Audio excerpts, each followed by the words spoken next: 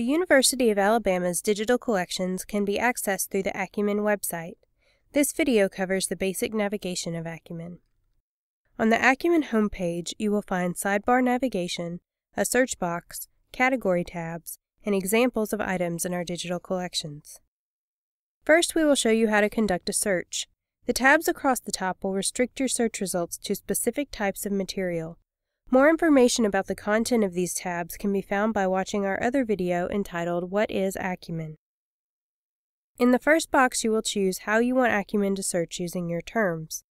All words is similar to a keyword search.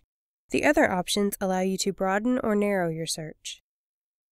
Enter your search term in the second box.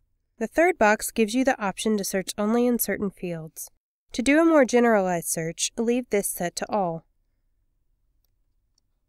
To add more specific search terms, click on the plus button to get another search box. Adding another search term will allow you to narrow your results further.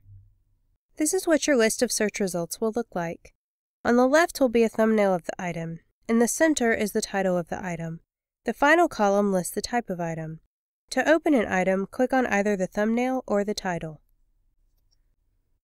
Open the collapsed fields at the bottom of the page for details about the item. To see a larger view of the item itself, click on the thumbnail. You can use the tools located here to zoom in or zoom out, and use the panning tool to move the item around. Choose Fill Window to see only the image in your window. To print the items page, choose Print from the navigation tools on the left side of your screen. To return to a list of results for this search, simply click Back to Search Results near the top of the screen. To begin a new search, click on the Home Search button at the top of the navigation tools at the left side of your screen. Beneath this button, you'll see an option to Browse Collections. Click here to see an alphabetical list of every collection in Acumen. The guides listed here are descriptions of what is contained in the collections. One of the kinds of materials Acumen contains is audio files. To listen to an audio file, select one from the results list.